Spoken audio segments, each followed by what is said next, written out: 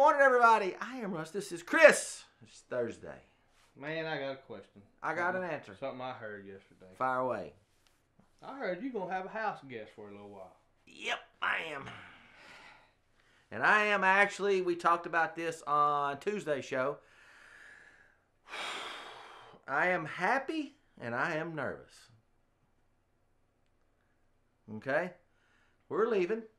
And I've asked Gary, intern Gary Wayne, to come stay at my crib. That's what you're talking about, right? Yeah. For the week I'm gone. For the dogs, let them out, come Oh, back. okay. Then forget the whole thing. I thought it was in between his moves. He needed to stay somewhere for a little while, and you was going to be here. No. Hell no. Hell no. When he went, yeah, I got to stay at Russell's, about a week, and I went, how in the hell did you talk Russell into that?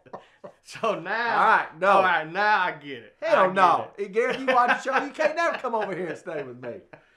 Never. Oh. You know what? That leads me in. I had something else to say. That leads me into this. I don't like people coming into my house. Right.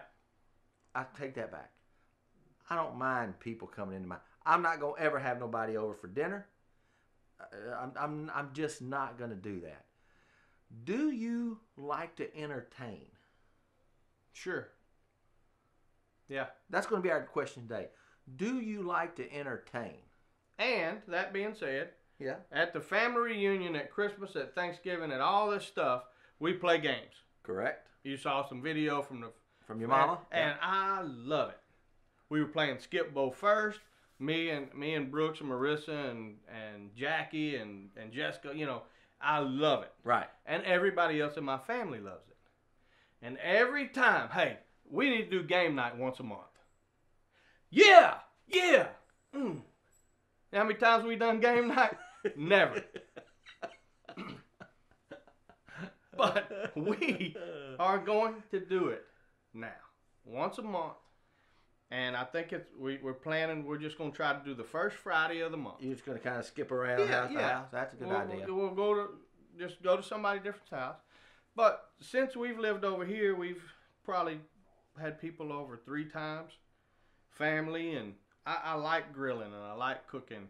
Even had them over for breakfast one time. How weird's that? That's weird. Got up and cook pancakes and stuff. That's good. That's fine. But I hadn't got to do it in so long. Right. Other than, my mom's for Thanksgiving. Yeah. Well, it wasn't it was the place that we. Yeah. But it was your mom's because your mom was there. But the one thing I do like about going to Gerald's or Billy's, or this weekend we got to go to Castillo's, is when I'm ready to go home, I can pack up and go home. Yeah. That's the reason I don't do it. I honestly tell you, that is the reason I don't do it. Not that I don't, and you can come over and I don't care. But I don't want anybody in here that's going to overstay their welcome, and I don't want to have to entertain you. When I really want to say, hey, you need to go, man, because I'm tired. Now, see, I don't live in a big house with a pool and stuff. No. So, we got a modest little 3-bedroom. It ain't real big, but the kitchen and stuff, y'all saw on the show, the kitchen and the living room's kind of together, and that's kind of where I want people to stay. Right. I don't want them in wandering your house. Yeah, I get that. If I had a big house with a pool and stuff, I wouldn't mind if they stayed. And did more. But you got to realize, when I get ready to go to bed, I'm going to leave you in there. Yeah. You can just lock up when you leave. Yeah, I do agree with that. But I'm not going to force myself to stay up and entertain you when I'm done. You can stay. Yeah, but you're going to have to lock the door. That's what I want to know. Are you like Chris or like me? No, that ain't where I really want to go. But are you one that likes to entertain? Or are you like, you know what? You ain't coming over here. It's weird because... Now, it's way different than if I go somewhere. And Gerald is like me at his house. When people come to my house, cleaning, trash. Hey, man, relax and just have a good... I am having a good time. Yeah. And my buddy Alan from back in the day was super OCD, and he was cleaning everything and putting things away. And I asked him one time the same thing sometimes people ask me. I went, hey, man, relax. We can do that when it's over. But I want you to have a good time. And he went, what are you talking about? That's what I'm saying. That is a good time to him. That was a good time. He liked entertaining. He liked cleaning up. He didn't mind. It's exactly right. And he didn't mind it. That's so exactly right. I'm that guy. I want to know that. What do you? And I've got it from Billy before we leave. I got it Billy before. Like, man, I've known you how long, and we ain't even been over asked for dinner. I went, and you ain't going to be. Right. I ain't gonna lie to you and tell you that I ain't inviting him over for dinner.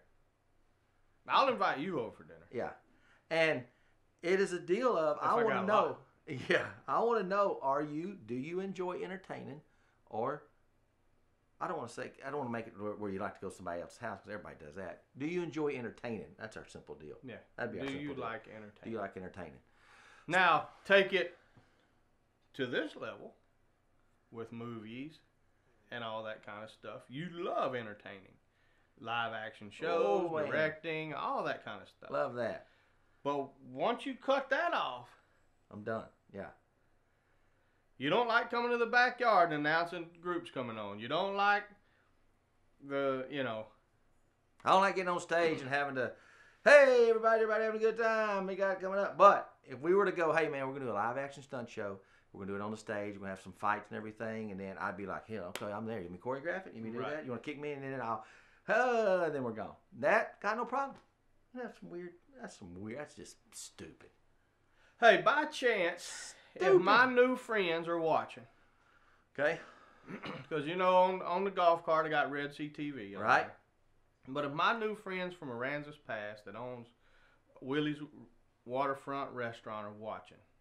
Shout out. I enjoyed giving y'all a ride, and thank you so much for coming back to the backyard, not once, but twice, to try the Hangover Burger and the Sleazy Joe and all that kind of stuff. Because it's nice to hear a restaurant owner go, we came back here to eat. To eat here, yeah. Yes, thank you.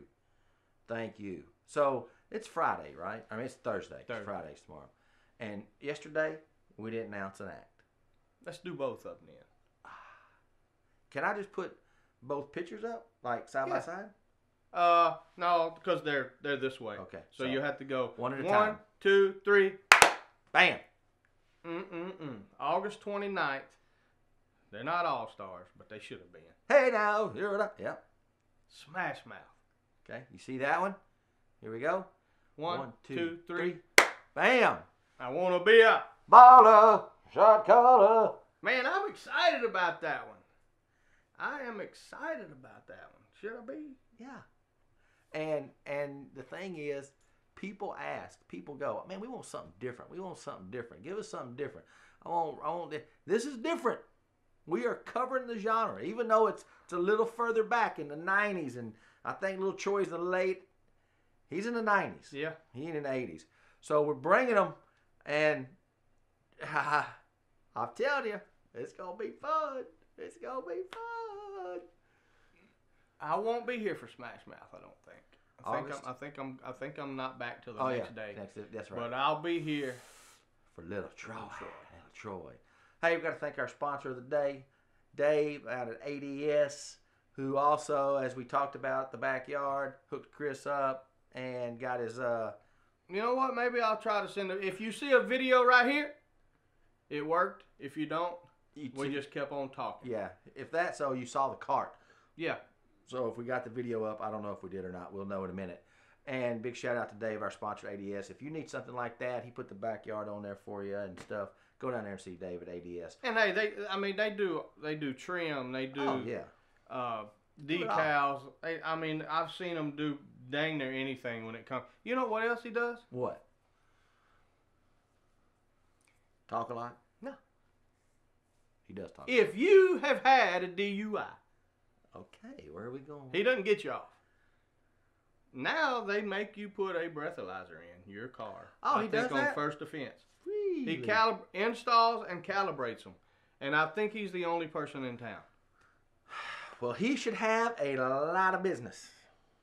I think he's the only person in town. I think calibrating's like just $17. They take it out, put it back in to where you won't get in trouble. Well, and that wasn't a jab at anybody who's had a DUI or anything. No, just say it's a place to go. I'm sure you need to know. If you have that system, you probably gonna need somebody like Dave.